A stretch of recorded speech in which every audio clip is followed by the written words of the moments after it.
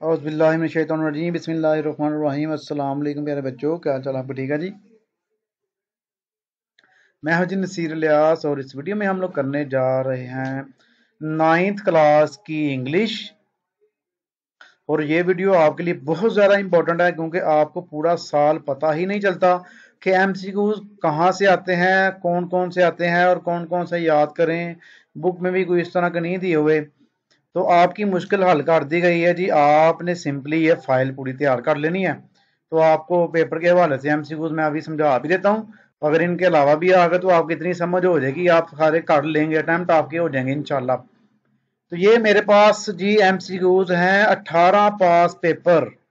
2023 में जो पेपर हुए थे पंजाब में 9 बोर्ड हैं और 9 बोर्ड के दो दो पेपर होते हैं, मॉर्निंग और इवनिंग। तो एक बोर्ड के हो गए 2 पेपर और 9 बोर्ड के हो गए 18 पेपर।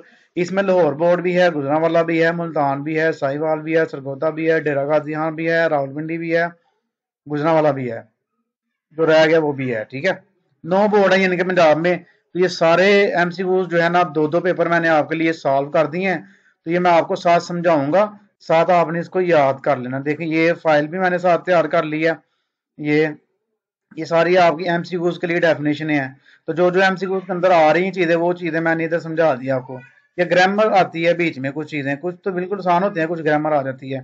तो आइए इसको शुरू करते हैं। हमारे अगर आपने अभी तक इस चैनल को सब्सक्राइब नहीं किया हो तो चैनल को सब्सक्राइब कर लें और जल्दी से इस फाइल को अपने दोस्तों से शेयर करें ताकि वो भी अपने 19 नंबर पक्के करें। 19 नंबर इंग्लिश में आ जाए आपके एमसीक्यूज के, तो आप तो कह लें पेपर में पास ही पास हैं एक साहब के। तो पहला नंबर जी हमारे पास एमसीक्यूज है जी, I dash a camera yesterday. तो ये येस्टरडे की बात हो रही है। जब भी कल की बात होगी, पिछले दिन की बात होगी, तो आपने इधर से देखना, जो सेकंड फॉर्म होती है वो लगानी है। बाय की सेकंड फॉर्म होती है बॉट। ये पास सिंपल टेंस है, पास इंडेफिनिट टेंस है। तो पास इंडेफिनिट जो टेंस होता है उसमें सेकंड फॉर्म यूज होती है। तो ये हमारे पास इसका आंसर आ गया पहले वाले का। उसके बाद आ जाए जी आप सेकंड पे, she dash before the party begin. अब कह रहा जी वो पार्टी शुरू होने से पहले ही जा चुकी थी। तो जब भी ये इस तरह का फिक्रा होगा बिफोर द पार्टी बिगेन, उसमें हैड वाली फॉर्म आनी है, हैड लेफ्ट। हैड का उस फिक्रे में यूज होता है जिसमें चुका है, चुकी वगैरह यूज हो, या चुका था, चुकी थी। तो ये पास्ट टेंस है, तो इसमें हैड लेफ्ट यूज होगा। Number 3, they dash their work by tomorrow. अब टुमारो का मतलब होता है आने वाला कल। तो जब आने वाला कल होगा तो इसमें हमेशा फ्यूचर टेंस यूज होगा। विल, शैल, वुड जो भी जिसके साथ लगा होगा वो इसका आंसर होगा। अब इन सब में से तीनों में से कोई भी नहीं है, एक के साथ विल है कंप्लीटली लगा हुआ है, तो इसका यही आंसर होगा क्योंकि ये आने वाले काल की बात हो रही है। तो आने वाला काल जब भी होता है वो फ्यूचर में होता है। Number 4, the Hahn is dash legs eggs. मुर्गी जो है वो अंडे दे रही है। तो इस एमआर जब भी लगा होगा उसके बाद ब्लैंक होगी तो इसमें आईएनजी फॉर्म लगेगी। देखिए आईएनजी फॉर्म किसमें, ये सी वाले में है। तो जब भी इज एमआर यूज होगा तो उसके साथ आईएनजी फॉर्म ही यूज होती है। ज्यादा टेंस की डिटेल में मैं नहीं जा रहा, बस आपको हिंट दे रहा हूँ, आपने इनको याद कर लेने हैं। You dash about daily. आप रोजाना बात यानी कि नहाते हो। You take, you take, you take. अब ये टेक क्यों आया, टू आ सकता है, टेक आ सकता है, टेकन आ सकता है। देखें डेली रूटीन है ये आपकी। तो डेली रूटीन हमेशा पहली फॉर्म होती है, यानी कि वो प्रेजेंट सिंपल टेंस होता है। जैसे हम स्कूल जाते हैं, हम खाना खाते हैं, हम खेलते हैं, हम नहाते हैं, ये आपकी डेली रूटीन है। हम अखबार पढ़ते हैं, हम टीवी देखते हैं। इस तरह के फिक्रे जब होंगे डेली रूटीन वाले तो उसमें प्रेजेंट टेंस यूज होता है, प्रेजेंट सिंपल पहला। और उसमें यू वाला जब होगा तो यू आई, ये यू होगा या वी होगा या आई होगा या ज्यादा चीजें होंगी उसके साथ एस नहीं लगता। अगर यहाँ पे होता ना ही शी इट होता तो फिर एस वाली फॉर्म लगनी, टेक्स आना था फिर। अभी फिलहाल यू है तो यू के बाद एस के बगैर फॉर्म लगती है। नेक्स्ट आते हैं 4 एमसीक्यूज आपको ऐसे आने हैं जिसमें आपने करेक्ट स्पेलिंग बताने हैं। इंतहाई आसान होते हैं ये आपके। जैसे पहले का आपने बताना नेटिव, ये आपको तलफ्फुज आना चाहिए, स्पेलिंग आपके वैसे ही तैयार हो जाते हैं। नेटिव। आगे दी 7 वाला देखें, प्रोक्लेम। ये प्रोक्लेम इसका आंसर होगा, ये ए ऑप्शन। उसके बाद नंबर 8, प्रीलियस। प्रीलियस कौन सा सही है, ये परलियस। ये वाला परलियस सही है। उसके बाद 9 पे आ जाए सी, इसका ऑप्शन है एगर, एगर शौकीन। उसके बाद जी choose the correct meaning of the underline word and fill up the bubble sheet. 5 MCQs आपको ऐसे आने जिसमें आपने वर्ड्स मीनिंग बताने हैं, मतलब कि आपको इंग्लिश का वर्ड दिया हुआ उसका इंग्लिश में ही मतलब बताना है आपने। सिनोनिम्स हम इसे कहते हैं इंग्लिश में। तो ग्ली, ग्ली का मतलब होता है खुश, तो इसका मतलब क्या होगा जी हैप्पीनेस। उसके बाद मिर, इंटीरियर, इंटीरियर होता है अंदरूनी सा, तो इनसाइड अंदरूनी सा, ओके जी। उसके बाद रिप होता है पका हुआ, रिप पका हुआ। और मेच्योर, मेच्योर का मतलब ही यानी कि पका हुआ एक किस्म का हो गया, यानी कि तैयार या समझदार कह सकते हैं आप इसे।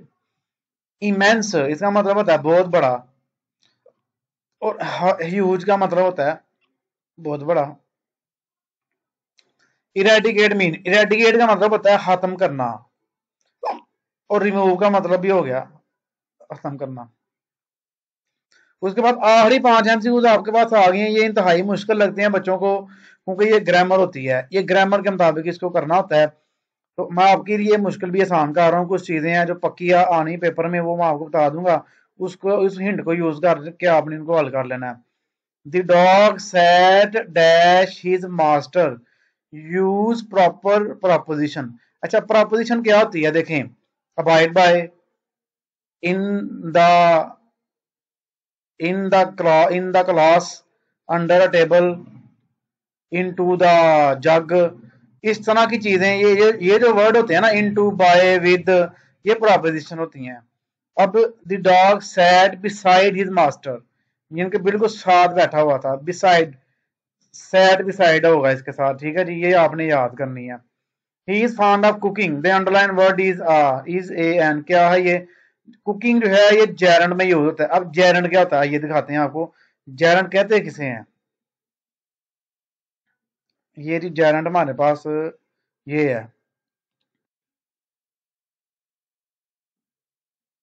gerund और word that are formed with verbs, कहता है होते तो वर्ब हैं बट एक्ट एज नाउन, लेकिन वो नाउन के तौर पे इस्तेमाल होते हैं।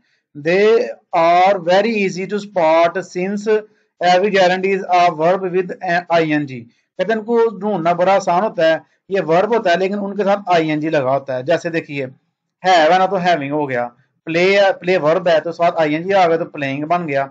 Shake, shaking, swimming, flying, doing, dancing, ये जो है ना ये जेरंड होते हैं। अब इसमें आपने मुझे बताना जेरंड कौन सा है। तो आप ये देखें कुकिंग है, कुक है ना, कुक से कुकिंग बन गया, तो ये क्या बन गया जेरंड। जब भी आईएनजी वाला वर्ड होगा तो नीचे जेरंड वाला ऑप्शन होगा, तो आपने जेरंड पे ही क्लिक करना। जाओ, ये सिंपल हिंट मैंने आपको बता दिया। She faced every calamity of life with patience, the underline word is an dash noun, ये कौन सा नाउन है, ये वैसे एब्स्ट्रैक्ट नाउन है। एब्स्ट्रैक्ट नाउन क्या होता है, ये जो आपको एब्स्ट्रैक्ट नाउन की डेफिनेशन बता देते हैं। ये जी एब्स्ट्रैक्ट नाउन हमारे पास आ रहा जी यहाँ पे, ये पहले नंबर पे है देखें। A noun that can not be perceived through 5 senses said, कहता है ऐसा नाउन जिसको हम अपनी 5 सेंसों से हम यानी कि महसूस ना कर सकें, वो हमारे इर्द गिर्द मौजूद होता है लेकिन हमें उनका एहसास नहीं होता। जैसे सैडनेस है, उदास, लव, प्यार, मोहब्बत, ये चीजें हमें नजर नहीं आती लेकिन मौजूद होती हैं, तो इसको कहते हैं एब्स्ट्रैक्ट नाउन। तो ये पेशेंस जो है ना, ये भी सबर का नाम है, सबर इसे कहते हैं। तो सबर भी हमें नजर नहीं आता लेकिन होता है मौजूद, इसलिए ये एब्स्ट्रैक्ट नाउन होगा। I am glad that you like it, the underline clause is a adverb clause of reason, इसके अंदर यानी कि I am glad that you like it, मुझे खुशी हुई है कि आपने इसे पसंद किया है, तो ये रीजन बताई जा रही है, तो ये एडवर्ब का क्लॉज ऑफ रीजन है। How hot is the day, हाय कितना गर्म है दिन, ठीक है। This is an dash sentence, simple आपको हिंट मैं बता रहा हूँ, ये सिंपल आपने याद रखना है। ये जिस सेंटेंस के अंदर ये वाला सिंबल आ गया तो वो क्या हो गया, एक्सक्लेमेटरी, इसको एक्सक्लेमेटरी साइन भी कहते हैं, तो ये एक्सक्लेमेटरी सेंटेंस हो गया। एक आपके पास चैप्टर, एक सॉरी चैप्टर कह रहा हूँ, एक पेपर हो गया, लाहौर के बोर्ड का दूसरा पेपर करते हैं, तो आपको मजा आएगा ये सारे करने का, आपको साथ साथ ही याद हो जाने हैं। Number 1 the code dash it's verdict on Thursday next.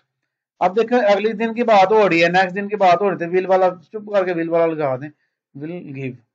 Good student always dash hard. अब देखें ये रूटीन की बात हो रही है, good student always work hard, तो फर्स्ट फॉर्म लगानी है। She dash since morning. लो जी एक बहुत बड़ी निशानी और आ गई, जब भी सिंस यूज होगा, सिंस जब भी यूज होगा, सिंस या फॉर, इनका for 2 days, for 1 year, for 3 year, for 8 hours, इस तरह। क्योंकि जब लंबा वक्त होता है तो फॉर यूज होता है, जब एग्जैक्ट वर्ड होता है, एग्जैक्ट टाइम होता है, तो फिर सिंस यूज होता है। तो सिंस मॉर्निंग है, सुबह से वो काम क्या कर रही है, तो इसमें हैज बीन स्लीपिंग, यानी कि हैज बीन और आईएनजी फॉर्म लगती है। तो ये देखें हैज बीन स्लीपिंग, इसकी ऑप्शन में भी हमेशा एक वर्ड ही होता है। जब एक वर्ड होगा ना ऑप्शन में, तो जो सबसे लंबा होगा ना वो वाला आपका आंसर होगा, हैज बीन स्लीपिंग वाला। क्योंकि सिंस जब भी यूज होगा तो उसका आंसर हमेशा यही होता है, 3 वर्ड वाला। क्योंकि ये है आपका present perfect continuous tense, last वाला सबसे चौथा, तो उसमें हैज बीन लगता है और साथ आईएनजी फॉर्म लगती है। ओके हो गया जी। It dash to rain an hour गो। देखो 1 घंटा पहले की बात हो रही है, 1 घंटा पहले बारिश होना शुरू हो गई थी। इट बिगेन दूसरी फॉर्म लगा दें, ये प्रेजेंट सॉरी पास्ट टेंस है, सेकंड फॉर्म वाला।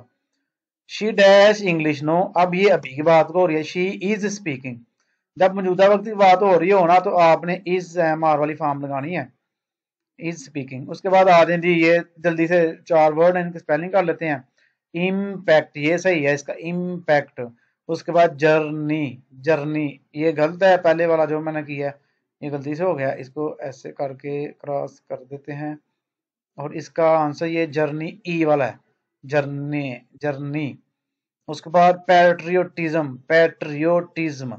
एक हिंट हो रहा आपको बता दूं, पूरा पेपर चेक कर लीजिएगा, हो सकता है कुछ स्पेलिंग पेपर में भी हो, लेकिन पेपर मिलता है आपको बाद में, एमसीक्यूज पहले मिलते हैं, मसला यही है ना। मेमोरी, मेमोरी ये है। उसके बाद आ रहे हैं इनके मीनिंग बताने हैं, 5 वर्ड मीनिंग आ गए हमारे पास इंग्लिश में। इम्प्रेसिव का मतलब होता है, क्या मतलब होता है जी, रिमार्केबल, यानी कि इम्प्रेसिव शानदार किस्म का, मार्केबल भी यही मतलब है। रैपिड होता है तेज, क्विक का मतलब भी तेज होता है। आगे ग्रेजुअली आहिस्ता आहिस्ता, और स्टेडली भी आहिस्ता आहिस्ता होता है। एस्टोनिश्ड हैरान रह जाना, सरप्राइज हैरान रह जाना। कुरेटिव, कुरेटिव, कुरेटिव का मतलब होता है क्योर से निकला है, क्योर होता है इलाज करना, इलाज करना मतलब ठीक करना किसी को, तो हीलिंग का मतलब भी जख्म भरना होता है, ठीक करना हो गया। अब आ जाए इसके अगले 5 पे, तो अगले 5 में हमारे पास क्या है जी, ये वही जो आपको मुश्किल लगते हैं, मतलब के ग्रामर। बिसाइड द अनगैदर्ड राइस ही ले, the underline phrase is a dash phrase. Beside the under gathered, ये एडवर्ब फ्रेज है। एडवर्ब फ्रेज देखते हैं इसकी डेफिनेशन क्या है हमारे पास। फ्रेज फ्रेज फ्रेज फ्रेज, ये आ गई, ये फ्रेज हमारे पास है, प्रपोजिशनल है, ये एडवर्ब फ्रेज है। Adverb phrase also known as adverbial phrase is a group of word that consist of an adverb and after underline modifier. जिसके अंदर एक एडवर्ब यूज होगा उसे एडवर्ब फ्रेज कहते हैं। जैसे आई go to my gym every weekend, तो every weekend जो है ना, ये इसका होगा adverb. The adverb phrase is every weekend, तो ही वेरी केयरफुली जो ना, ये भी एडवर्ब ऑफ फ्रेज है। तो उस फाइल में हमारे पास जो है ना कौन सा जी, बिसाइड दी गैदर्ड, तो ये भी एडवर्ब ऑफ फ्रेज है। 16 वाला हमारे पास एमसीक्यूज आ गया जी। The police disrespect the crowd, the underline word is an dash noun. ये जो जब भी आपके पास आएगा ना, ये क्राउड, आर्मी, या फिर स्कूल, क्लास, ये एक वर्ड होता है लेकिन ये पूरे ग्रुप को जाहिर कर रहा होता है, इसको हम कहते हैं कलेक्टिव नाउन। अगर हम देखें यहाँ से, तो ये हमारे पास, मैं अगर कलेक्टिव नाउन की तारीफ आपको दिखाऊं, तो ये आती है हमारे पास प्रोनाउन, ये नाउन, ये ये है कलेक्टिव नाउन। ये a specific group of word, group of people, places or things।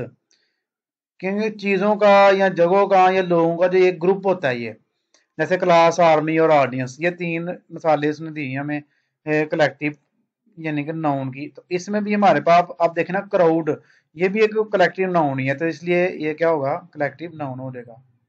आगे जी, the boy laughs loudly, the underline word is an dash word.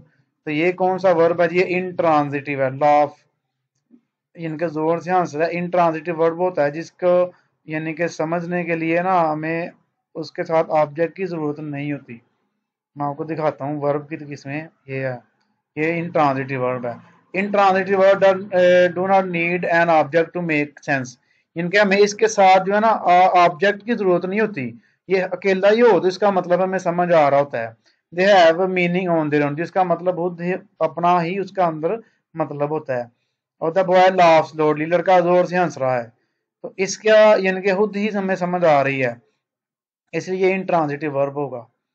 He is fond of cooking, इसे cooking का शौक है, ये क्या है, जेरंड।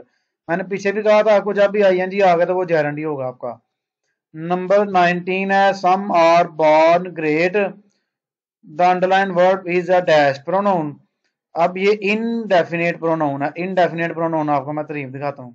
इनडेफिनेट प्रोनाउन क्या होता है, ये देखिए, ये है इनडेफिनेट प्रोनाउन हमारे पास। ये are used to refer generally to a person or thing that does not need to be specified and identified has already been mentioned।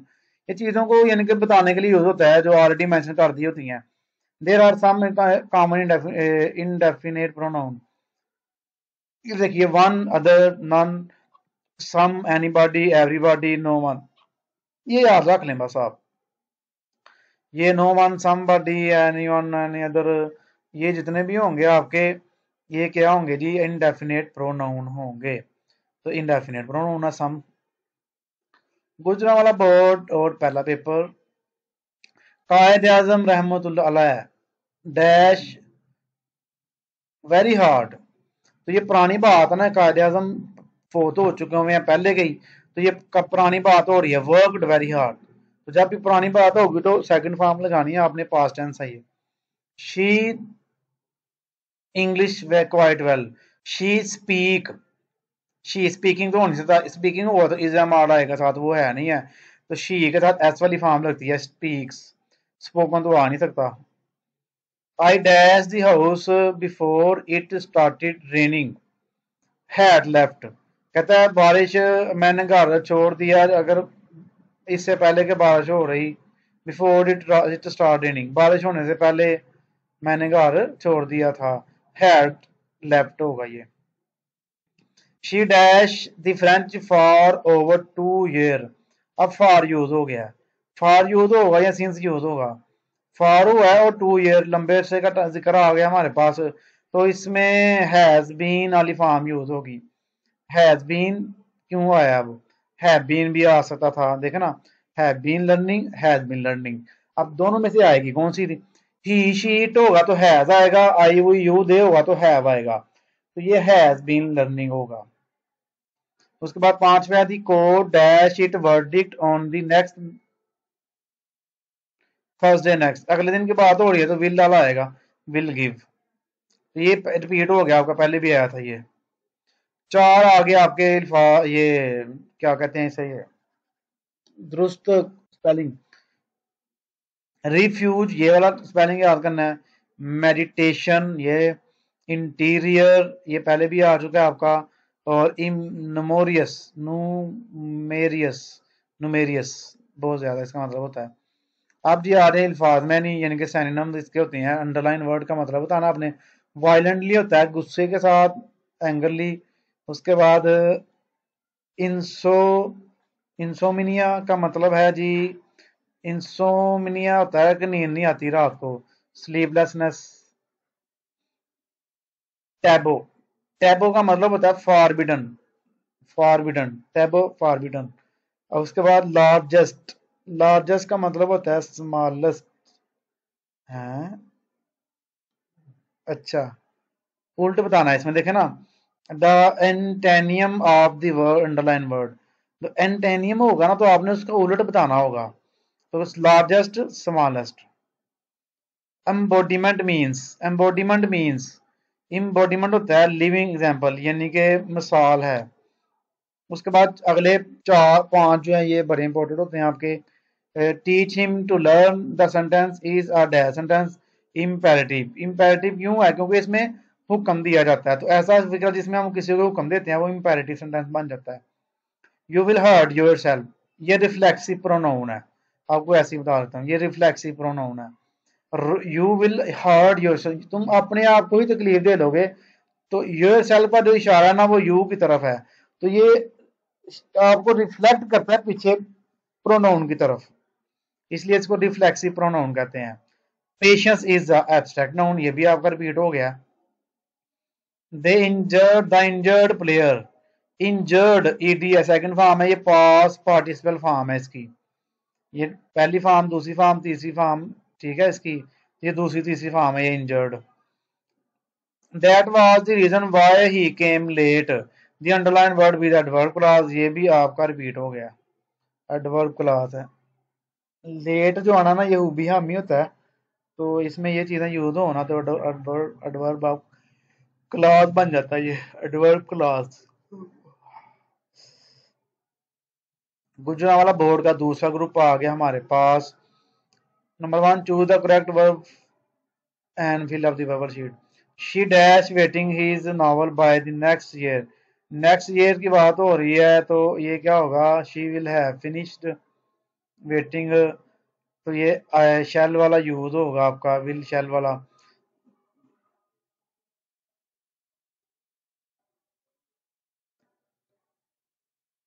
उसके बाद दूसरे पे आ जाए, do you dash to school every day, तो इसमें भी चलो आपको हिंट दे देते हैं, डू यूज होगा, डिड यूज होगा या डज यूज होगा। डू, डिड, डज, उसके बाद हमेशा पहली फॉर्म लगती है। गो, वेंट, गॉन है ना, तो गो पहली फॉर्म लगेगी। अब देखे सिंस आ गया, फिक्र देखे बगैर सिंस आ गया, तो हैज बीन वाला शी है, तो हैज बीन स्लीपिंग, ये भी रिपीट हो गया आपका। उसके बाद it dash to rain an hour गो, 1 घंटा पहले बारिश हो रही थी, इट बिगेन टू रेन, ये भी हो गया। I ask her what place she dash in Europe, तो आई आस्क हर, इनके अगर इधर पास्ट टेंस हो तो इधर भी पास्ट ही होगा, हैड विजिटेड। उसके बाद करेक्ट स्पेलिंग बताने आपने। सिविलाइजेशन का ये स्पेलिंग है, motivation, patriot, generous, generous, okay जी। वर्ड इम्पैक्ट मींस, इम्पैक्ट का मतलब होता है इफेक्ट करना, असर करना। मोरल होता है नमूना, मोरल स्टोरी नमूना ही हो गया। कीप योर मोरल, अच्छा कीप योर मोरल, ये मोरल मतलब होता है अपना, यानी कि मोरल हाई रखो, अपना हौसला बुलंद रखो, फॉर्टिट्यूड इसका मतलब होगा। The student are all geared up, क्या होंगे? रेडी, गेयर्ड अप रेडी होना है। The she remain state fast and did not reveal the secret, firm and Resolute, state fast होता है पक्का मजबूत। Word devotion means loyalty, devotion का मतलब होता है लॉयल्टी, वफादारी। इफ यू हैड, अगर ये 15 में, if you had studied hard you dash succeeded. अच्छा देखें ये कौन सा, ये हमारे पास जो है ना, ये हैड यूज होगा तो आगे वुड यूज होगा, उसकी वजह क्या है ये देखिए जरा, मैं आपको बताता हूँ। ये कंडीशनल सेंटेंस है हमारे पास। फर्स्ट कंडीशनल होता है, इसमें फर्स्ट फॉर्म यूज होती है, देखें विल, शैल, कैन, और पहली फॉर्म आगे भी प्रेजेंट यूज होता है। और सेकंड में देखिए वुड, शेड, कैन यूज होता है और आगे पास्ट टेंस यूज होता है। जबकि थर्ड में हैड, शुड वगैरह यूज होता है, लेकिन आगे हैड बीन यूज होता है, या हैड यूज होगा या हैव यूज होगा। अब ये जो फिक्रा है इसमें देखते हैं ना क्या यूज हुआ हमारे पास। हैड यूज हुआ है तो आगे वुड हैव यूज होगा, ठीक है जी। इसलिए ये हमारे पास जिसका आंसर बनेगा ये थर्ड कंडीशनल है।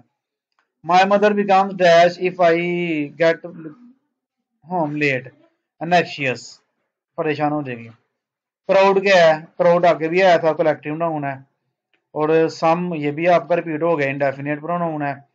और she gave dash all the money to the poor and needy, she give away preposition है ये इसका। फैसलाबाद बोर्ड आ गया जी हमारे पास पहला group. The meeting dash by the time we gather, the meeting dash by the time we gathered, तो meeting will have ended by the time we gathered. Aslam dash for three houses had been swimming for three houses नहीं है, 3 hours word है, इसको सही कर लेना आपने, hours है, एस के पहले आपका आर आना है. तो फॉर जब भी यूज होगा तो हैड बीन वाली फॉर्म यूज होनी है इसकी, ये वाली. उसके बाद I dash a book when the bell ring, I was reading the book when the bell ring, ये इसका हो गया. The baby dash for milk, no baby is crying, अभी की बात हो रही है तो इज क्राइंग हो गया. She dash newspaper for living, she sold newspaper for living. उसके बाद आ रही audience, correct form of verb है, ओ करेक्ट स्पेलिंग है. रिक्रूट ये स्पेलिंग है. पेंसिव के ये, नुमेरियस ये भी रिपीट हो गया आपके, ये स्पेलिंग है इसके. अब ये वर्ड्स मीनिंग बताने हैं आपने, सबके मीनिंग बताने हैं. वंडर्ड होता है वारागर्दी करना, वॉक एमलेसली, बिला बिला घूमते रहना. डिवोशन होता है, ये कितनी दफा आ गया डिवोशन विद लॉयल्टी. पैजेंस होता है डिसबिलीवर, पैजेंस और सवाल पढ़ा था ना. हेल्पलेसनेस बेयार मददगार, डिस्पेयर. और अपेरेंटली मीन्स का क्या मतलब होता है, एज इट अपेयर. उसके बाद 15वां एमसीक्यू हमारे पास है. Amina speak English very well dash she does not assist her friend in learning to English, however होगा. If they arrive late they will miss the train. देखिए इसमें विल यूज हुआ है, और जब भी विल सिंपल फॉर्म यूज होगी ना, अराइव भी पहली फॉर्म है, तो ये टाइप 1 का होता है. 3 टाइप मैंने आपको बताई थी पहले, ये टाइप 1 का. जब भी विल होगा पहली फॉर्म वगैरह यूज होगी तो टाइप 1 का होता है. I know the main man whose child was lost, तो ये रिलेटिव प्रोनाउन है. रिलेटिव प्रोनाउन, इनके दो फिगरों को मिला लेना आपस में, ये रिलेटिव प्रोनाउन होता है. We are to help him, we are to help him. Art हो गया, वुड हो गया, शुड हो गया, ये मॉडल वर्ब होते हैं. ठीक है जी. उसके बाद I am glad that you like it, तो यू लाइक ये पहले भी हमारा पहले वाले में आया था, ये रीजन वाला था, इसका रीजन था आंसर. फैसलाबाद बोर्ड का दूसरा ग्रुप आ गया हमारे पास जी. I already dash 3 cup of T, already have taken आता है, I already have taken. Number 2 है जी, good student always work hard. He dash in the sun for an hour, तो for an hour है, for use हो गया तो has been वाली form आनी है, has been. They dash there task by tomorrow, तो विल हैव कंप्लीटेड, कल की बात हो रही है तो विल हैव कंप्लीटेड होगा. I dash the house before it start raining had left, ये भी आपका रिपीट कितने हो गए हैं. उसके बाद वर्ज, इंटेग्रल, ये है जैकंड, और नुमेरस, नुमेरस, नमरस कह लें या नुमेरियस, नुमेरियस हाँ. ये वर्ड आपका कितनी दफा आपका आ चुका है, उसके स्पेलिंग अच्छे से याद कर लेना. उसके बाद ये आपने वर्ड्स मीनिंग बताने हैं. पेजेंस का मतलब होता है डिसबिलीवर, ये भी रिपीट हो गया. गेयर्ड अप रेडी, ये भी रिपीट हो गया. अफर्म्ड होता है जोर देना. सैड एम्पैथिकली. उसके बाद पेंसिव, पेंसिव का मतलब क्या होता है, थॉटफुल. उसके बाद क्वीर, क्वीर का क्या मतलब होता है, स्ट्रेंज. उसके बाद नेक्स्ट आ गई अगले 5. वेलर इज एन क्या है, एब्स्ट्रैक्ट नाउन है, क्योंकि वेलर जो है ना ये हमें नजर तो नहीं आता लेकिन होती है. तो उसके बाद this is very dash seminar informative. He begin knocking at the door, इधर एट आएगा, एट द डोर वायलेंटली. सम क्या था जी, इनडेफिनेट प्रोनाउन था. सम, एनीबॉडी, नो वन, ये जो थे इनडेफिनेट प्रोनाउन थे. He is fond of cooking, cooking gerund है, आईएनजी फॉर्म आ गई तो जैरंड होगा ये आपका. मुल्तान बोर्ड का ग्रुप नंबर कौन सा जी, 1 ग्रुप है मुल्तान का. She dash French at present, she is learning, present की बात हो रही है. The dash anything since morning. Since use of weather has not been eating. Has not been eating. नहीं has not been नहीं have not. क्योंकि दे use हुआ ना दे के बाद हैव लगता है. Have not been using. They dash for London tomorrow will leave. They will leave हो जाएगा. She was doing her homework task when the guest arrived. आगे the bus had stopped before we dash out. We stepped out. उसके बाद इसके meaning बताने हैं आपने जी. ये थियोलॉजी, ये कांस्टेंट, मोन्यूमेंट्स, रिक्रूट. उसके बाद ये अगले 5 आपने वर्ड्स मीनिंग बताने हैं. कमेंडेबल का मतलब होता है एडमायरेबल, तारीफ करने के काबिल. गेट अप का मतलब होता है रेडी. मोरल, मोरल का मतलब होता है फोर्टिट्यूड. कवर्ड का मतलब होता है एक्सपोज्ड. और कॉवियर का मतलब होता है टू शेक स्लाइटली.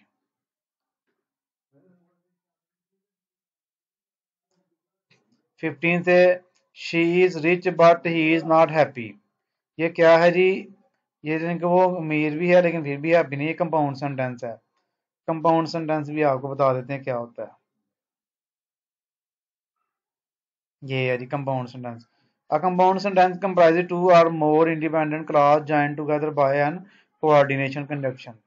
कंजंक्शन की वजह से इसको दो फिगर को मिलाया जाता है तो वो कंपाउंड सेंटेंस कहलाता है.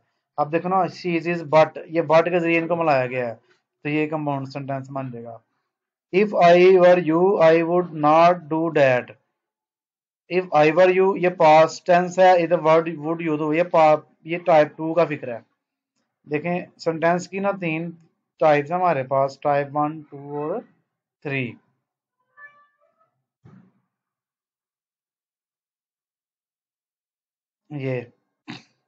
ये सेकंड कंडीशनल है.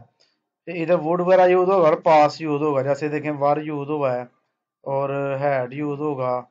ठीक है, वुड वुड तो यूज हो रहा है इसमें और आगे सेकंड फॉर्म यूज होती है. टाइप 2 का सेंटेंस है. The people who are addicted to drugs. Who, the underline word is an dash. Relative pronoun है. क्यों? कि दोनों को मिला रहा है दो फिक्रों को इसलिए. क्राउड के है जी, क्राउड कलेक्टिव नाउन है. ये तीसरी दफा आ गया. He began knocking at the door violently. At the door. At मैंने खुद ही पढ़ दिया. At आता है, ये पहले भी आया था. मुल्तान बोर्ड का दूसरा ग्रुप हो गया हमारे पास. The dash anything since morning. ये has not eating क्योंकि since के बाद have दे के बाद have not आता है. Have not eaten. उसके बाद नेक्स्ट जी सेकंड वाला देखिए. The farmer dash the harvest before the rain will have रीप्ड. यानी कि किसान जो है फसल काट लेंगे बारिश होने से पहले. I dash for you at the usual time. I shell wait for you. उसके बाद ही डैश हेयर यस्टरडे केम. यस्टरडे कल की बात हो रही है तो आपने सेकंड फॉर्म लगानी है. उसके बाद she dash her cat very much loves. She loves, she के साथ एस सी एस वाली फॉर्म यूज होती है. उसके बाद आ गए जी ये स्पेलिंग है. क्राउचिस, inspire, pollution, utilise. Words meaning बताएं. डाउनी, डाउनी होता है soft. Bliss, player. परलियस, dangerous. Angrily, ये वायलेंटली, एंगरली. उसके बाद मोरल, सेल्फ स्टीम. हुदी, हुदी कह लें आप इसे. उसके बाद नेक्स्ट 5 है हमारे पास. They fought bravely. Bravely is an dash. The underline word is an dash. Adverb of manner है ये bravely. He begin knocking at the door. At the door कितनी दफा आ गया? वायलेंटली. ये फिक्रा भी कई दफा आ रहा है. ही came when the sun had fallen. Time, time का जिक्र आ गया इसमें. एडवर्ब ऑफ टाइम है ये. Time adverb of clause of time. आगे he is a poor but honest, ये कंजक्शन है, दो फिक्रों को मिलाने के लिए जो वर्ड यूज करते हैं उसको कंजक्शन कहा जाता है। All of you have participated, the underlined word is and dash verb है ये। साहिवाल बोर्ड का हमारे पास आ गया जी पहला group. She dash her examination by the next she will have taken the dash in the house for 10 year, has been वाली form है for 10 year, 10 साल से वही घर में रहा है। They have lived in this house for 10 year, they have lived, ये वाली फॉर्म लगा दें, दूसरी तो है नहीं है फिर। ही dash to my letter, he does not reply to my letter, does not आना। They dash to sleep at 10, he go. He dash newspaper for living yesterday, sold. कल की बात हो रही है तो मेरा सेकंड फॉर्म सोल्ड ही आएगी। पेंसिव का करेक्ट मीनिंग स्पेलिंग है इन्वेजन, न्यूरॉन्स और सुप्रीम, ये सारे स्पेलिंग याद कर लीजिएगा। अगर वर्ड मीनिंग बताना है, रिप का मतलब होता है पका हुआ, मैच्योर्ड। रिक्रियोड होता है एम्प्लाई यानी कि मुलाजम।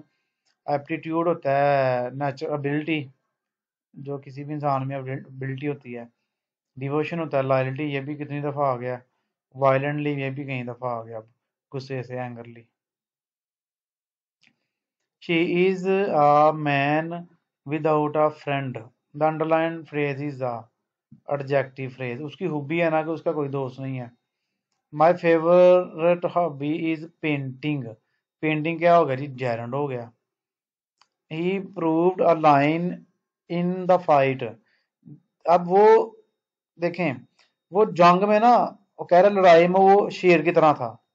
अब मेटाफोर क्या होता है कि आप, इसका आंसर है मेटाफोर, चलो इसमें मैंने पहले ही बोल दिया आंसर इसका मेटाफोर है।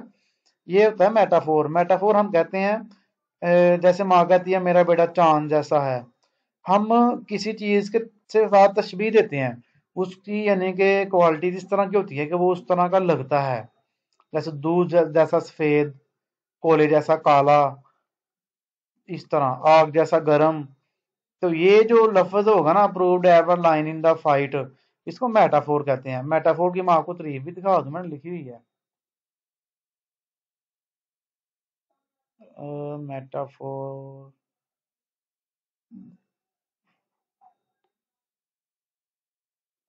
पढ़ोगी कहीं,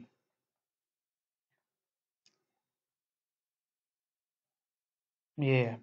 A metaphor is a figure of speech that describe an object or action in a way that it is literally true, जो कि मतलब अमूमी तौर पे दुरुस्त होता है, but help explain and extra idea, उसको इनके एक्स्ट्रा आइडिया मिल रही है, कंपैरिजन कर लेते हैं हम। Is heart has broken you light of my life, आपने मेरी जिंदगी को उजागर कर दिया, इस तरह। ये जो होता है ना, ये मेटाफोर हम इसे कहते हैं, ठीक है। उसके बाद जी सम क्या है जी, इंडेफिनिट प्रोनाउन, ये कितनी दफा आपका आ गया। उसके बाद if you had studied hard you would, जब हैड पीछे आ गया तो पीछे आगे वुड हैव ही यूज होना है, क्योंकि टाइप 3 कंडीशनल सेंटेंस है। साहिवाल बोर्ड का दूसरा ग्रुप हमारे पास आ गया है। They dash to sleep at 10, go. She dash why we had wanted to leave early, asked. She the baby dash for milk, no, is crying, अभी अभी की बात हो रही है तो is crying. I hope it dash raining by the evening. It will have stopped raining. They dash for London tomorrow. They will leave. कल की बात है, फ्यूचर की बात है तो विल वाली फॉर्म लगनी है। करेक्ट स्पेलिंग बताने दी, Shaggy, Shaggy. Flame beyond, flame beyond. Integral, integral भी रिपीट हो गया। और नेक्सस, इसमें सारे ही नए हैं। नेक्सस ई वाला है, ये वाला। और इसके वर्ड मीनिंग बताने हैं। केओस का मतलब होता है कंफ्यूजन, कंफ्यूजन, ठीक है। और कमेंडेबल, एडमायरेबल। अफर्म होता है सैड, एम्पैथिकली, ये भी रिपीट हो गया आपका। एलोक्वेंस होता है फ्लुएंसी। लेकिन अगले 5, the dog sat at his master, sat beside his master. Ali ran at a great speed, ये ग्रेट स्पीड जो है ना एडवर्ब ऑफ फ्रेज हो गया हमारे पास, तेज भागा ना। Ashfaq Ahmad was a famous writer, famous आएगा इसका। Painting is a good fun, gerund है ये, आईएनजी आ गया ना। She has resolute faith in अल्लाह, तो ये प्रेपोजिशन है, तो इन अल्लाह होगा इसका आंसर। नेक्स्ट आ रहे जी, सरगोधा बोर्ड का हमारे पास है जी पहला ग्रुप, ठीक है जी, group 1। He dash back next time, he is coming back. उसके बाद it dash since last night, it had, since आ गया ना तो हैड बीन रेनिंग हो गया। She dash taking this medicine bye next मार्च, तो विल हैव स्टॉप्ड हो जाएगा, ये कल की अगली बात हो रही है। They always dash back home late, come back, कम केम, कम पहली फॉर्म लगनी है कम, क्योंकि हमेशा वो लेट आता है तो उसकी आदत है, तो आदत वाला फिक्र होता है ना, प्रेजेंट सिंपल में होता है। ही dash 20 minute go, he had left. Go 20 minute पहले की बात हो रही है तो सेकंड फॉर्म आएगी। करेक्ट स्पेलिंग इज क्या है जी, वेंचर, वेंचर हो गया। उसके बाद एगर, एम्बोडिमेंट, नेटिव। उसके बाद ये वर्ड मीनिंग बताने हैं आपने। रिप का मतलब होता है मेच्योर, और ये इसमें से ग्रेजुअली का मतलब बताना है स्टेडली, और पेजेंस होता है डिसबिलीवर, और नेक्स्ट ओवरवेल्म्ड, ओवरवेल्म्ड का होता है जी इफेक्टिव, इफेक्टेड डीपली, और पॉपिंग होता है अपेयरिंग, पॉपिंग होता है appearing. He made the people work, जो वर्क क्या है जी इन इन इन्फिनिटिव है, the underlined is the infinitive, infinitive इसको याद रखना आपने। ही lead a life devoid of blame, ये है जी एडजेक्टिव फ्रेज है, एडजेक्टिव फ्रेज ही आपको ज्यादा आ रहा है। उसके बाद if they arrive late they will miss the bus, ये टाइप 1 है, पहली फॉर्म यूज होगी ना जिसमें वो टाइप 1 होता है, जिनके टाइप 1 का कंडीशनल फिक्रा होता है, ये पहले भी आ चुका है। कैन इज एंड डैश है, कैन जो है ना ये मॉडल वर्ब है। उसके बाद absolutely is a transitional device of emphasis, emphasis device of emphasis है। सरगोधा का दूसरा ग्रुप आ गया हमारे पास। The bus dash before he stepped out had stopped, they dash there exercise by the time the teacher arrives, would have written, नहीं will have written, इसको सही कर लेते हैं,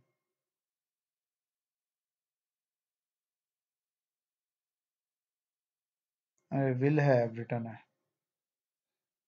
उसके बाद it dash in winter, it rains, it rains in winter. उसके बाद जी she dash English no, no वाला कितनी दफा आ गया, ये इज स्पीकिंग होगा इसका। ही डैश 20 मिनट को लेफ्ट, ये भी रिपीट हो गया आपका। और न्यूरॉन्स, न्यूरॉन आपका ये वाला आंसर होगा। उसके बाद क्वीर, क्वीर का ये डबल ई वाला है। उसके बाद इरेडिकेट ये वाला, और पिवट ये इसका आंसर हो गया।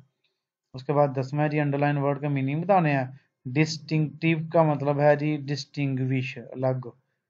Peeping, twittering. उसके बाद स्टीड फास्ट का मतलब है फर्म है, रेजोल्यूट। उसके बाद विंडी, विंडिक्टिव, इसका मतलब है रिवेंजफुल। और मोरल, मोरल का मतलब है fortitude.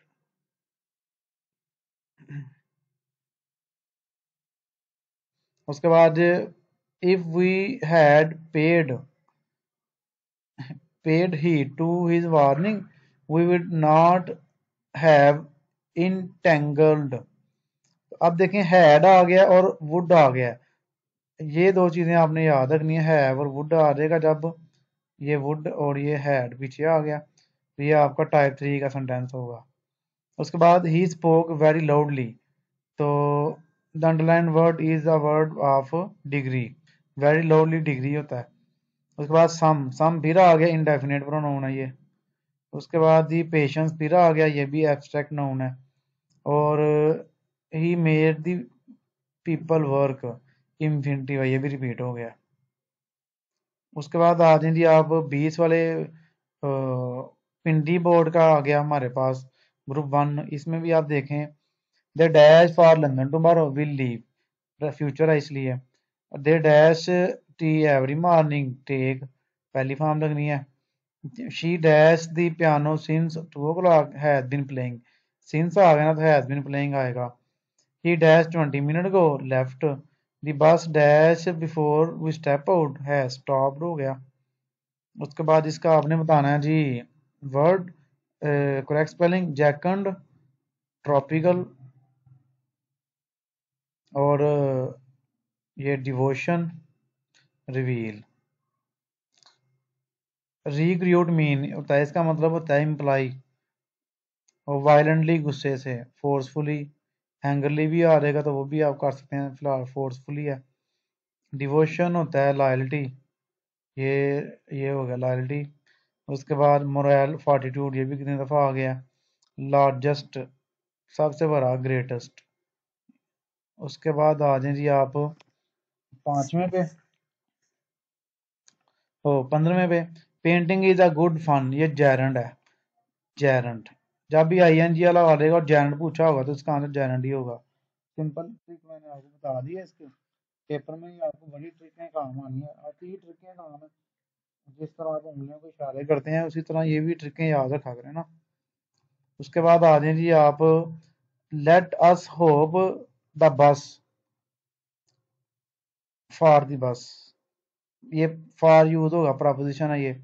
The shoe is pressing on my to, the underline phrase is an dash, adverb of phrase.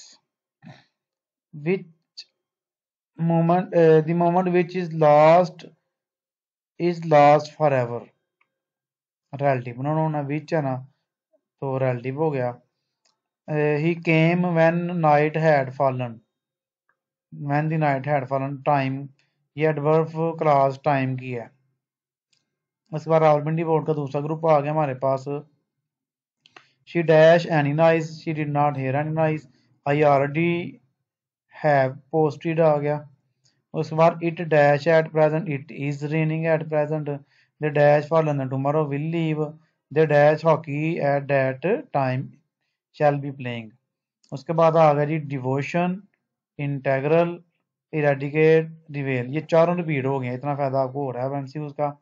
Moral भी आपको पहले भी आ चुका है, फोर्टिट्यूड और विंडिक्टिव भी आ चुका है, रिवेंजफुल, और पीपिंग भी कितनी दफ़ा आ गया है, ट्विटरिंग, और इन्फ्यूरिएटेड ये पहली दफ़ा आया है। इन्फ्यूरिएट होता है गुस्सा दिलाना, और इसका मतलब भी इनरेग्ड है। और डेलिकेट होता है नरम, सेंसिटिव। उसके बाद आपका जी 15वां आ गया, you dash B punctual, you must be punctual. We watched him go, the underline word is and dash, गो जो है इन्फिनिटिव है। ही, इनके जिसका वर्ब एंड पे आते ना वो इन्फिनिटिव होता है, कह लें। How good the night is, this is dash sentence, how, ये एक्सक्लेमेटरी आगे, एक्सक्लेमेटरी साइन आया हुआ है, ये वाला सिंबल जब आएगा ना, ये वाला, ये पहले में भी आया था तो एक्सक्लेमेटरी बन जाता वो। I can not face his stinging remarks, sting present participle है ये, इसकी form stinging. If you have studied hard, तो ये टाइप 3 का है, हैड आ गया, सिंपल है, हैड निशानी रखनी है और वुड हैव आगे होगा, तो ये कंडीशनल टाइप 3 है। डेरा गाजी खां का आ गया हमारे पास जी, I do not dash my meals at night take, she dash to school N Ergo went, I dash a book when the bell ring, was reading, he dash in the sun for an hour, has been standing फारा आ गया या since आ जाए तो उसमें ये वाली form लगती है, हैज बीन वाली। The dash for London tomorrow, they will leave. उसके बाद जी आ जाए जी, ये कंपैशन है, ये रिवील है, ये एप्टीट्यूड के स्पेलिंग है, एंटरटेन के स्पेलिंग है, ये आसान ही होते हैं। गेयर्ड अप, गेयर्ड अप का मतलब होता है रेडी। उसके बाद इनफ्यूरिएटेड होता है इनरेग्ड। वेंचर, वेंचर का क्या मतलब है जी, अंडरटेक। और मैनीफोल्ड होता है जी फ्यू। और लास्ट पे है जी केओस, इस पे होता है confusion. The boy laughs loudly, laugh loudly, intransitive verb है ये भी रिपीट हो रहा है आपका। This is very dash seminar informative. उसके बाद most of us take life to granted, ये सिंपल सेंटेंस है, सादा सादा सादा फिक्रा है ना, इसलिए। I am glad that you like it, तो ये रीजन है। रीजन वाला ये कितनी दफा आ गया ये पेपर में। What a beautiful painting, painting क्या है जी, आगे फिर लगा हुआ है ये एक्सक्लेमेटरी साइन, तो एक्सक्लेमेटरी सेंटेंस है ये हमारा। डेरा गाजी खान, डेरा गाजी खान का आ गया जी हमारे पास। ही dash to school every day, go. Shahida dash a sad song today, he singing. Since morning आ गया, सिंस में हैज बीन लगता है क्योंकि पीछे शी है तो हैज बीन आएगा। I already dash the letter है पोस्टेड। उसके बाद I dash him next Monday, शैल सी। उसके बाद choose the word with correct spelling, ये सेवियर हो गया, रेजोल्यूट, हॉस्पाइस, एंटरटेनमेंट, नहीं इन्वायरमेंट। उसके बाद ही इनके मीनिंग बताने होते हैं हमने, अंडरलाइन वर्ड के मीनिंग। स्टीड फास्ट का मतलब क्या होता है जी, फर्म है, रेजोल्यूट, ये भी कितनी दफा आ गया हुआ है। एस्टोनिश का मतलब होता है सरप्राइज। विंडिक्टिव का मतलब होता है रिवेंजफुल। और branches of the tree were covered with blanket of snow, तो ये सेंटेंस कौन सा है जी, ये है जी मेटाफोर है। उसके बाद which are the following does not mean the same as manifold. Manifold कहता सेम मीनिंग बताना, उल्ट बताना है। मैनीफोल्ड का उल्ट होगा फ्यू थोड़ा। Ashfaq Ahmad was a dash writer famous, she has resolute faith in अल्लाह, इन वाला आ गया। सम कई दफा ये वाला काफी आ रहा है, इनडेफिनेट प्रोनाउन है ये, याद रखना ये। He is fond of cooking, cooking Geraint है, ये भी कई दफा आ रहा है जेरेंट। आईएनजी वाला जब भी पूछेगा वो जेरेंट पे आंखें बंद करके लगा दें। Why do not you go along dash your brother with. अरे मैं तो थक गया हूँ यार, कितने के रह गए हैं, 17 18, एक रह गया और इसके बाद। आपने नहीं थकना, आपने पेपर देना है जाके, तो आपने नहीं थकना। आप जो है ना बादाम बादाम खा के तो फिर तैयारी शुरू किया करें।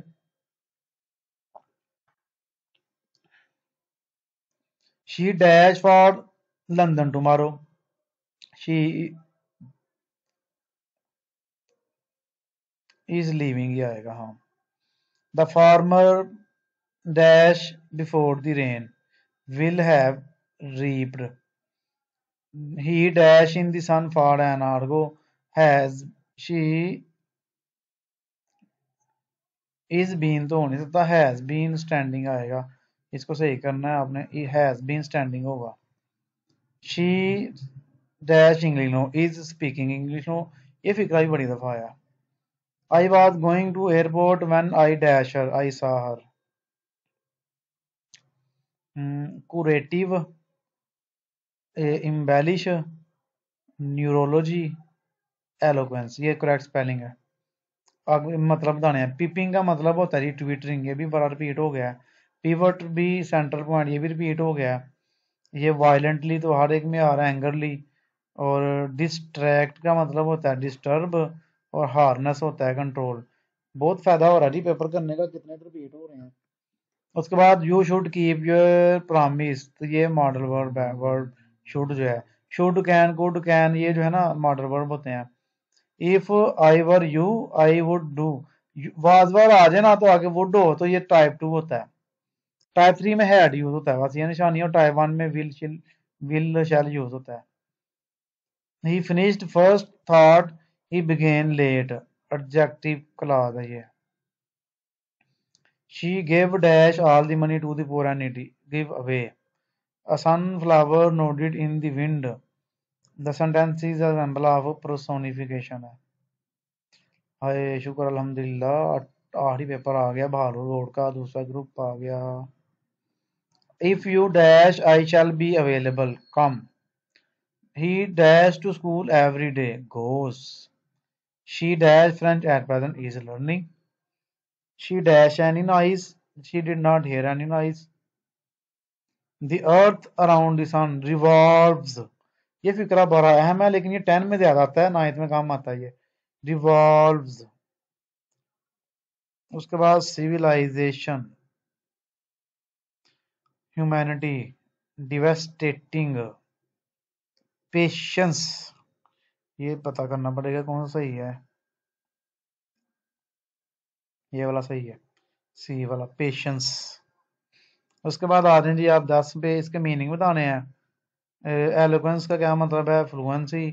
और इंटेग्रिटी का मतलब है अपराइटनेस। इंस्टेंटली मतलब है इमीडिएटली।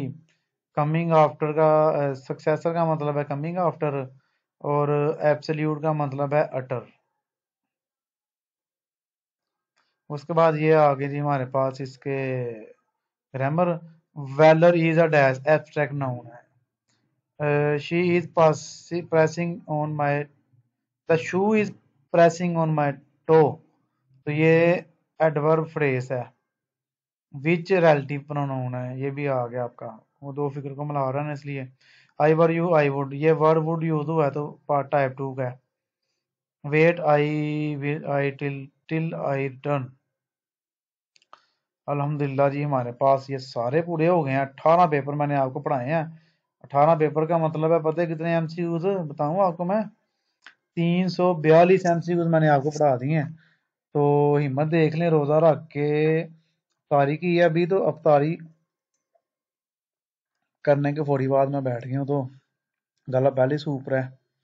तो बस आपके लिए मेहनत तो हो रही है, तो आपने बस एक उंगली से ऐसे दबाना है, चैनल को सब्सक्राइब करना है, बस ये काम करना है आपने। और अपनी ये वीडियो सारे दोस्तों को शेयर करें अभी, ताकि आपके सारे दोस्त जो है ना फ़ायदा उठाएं इससे। तो दुआ में याद रखिएगा। ओके जी, अल्लाह हाफिज़।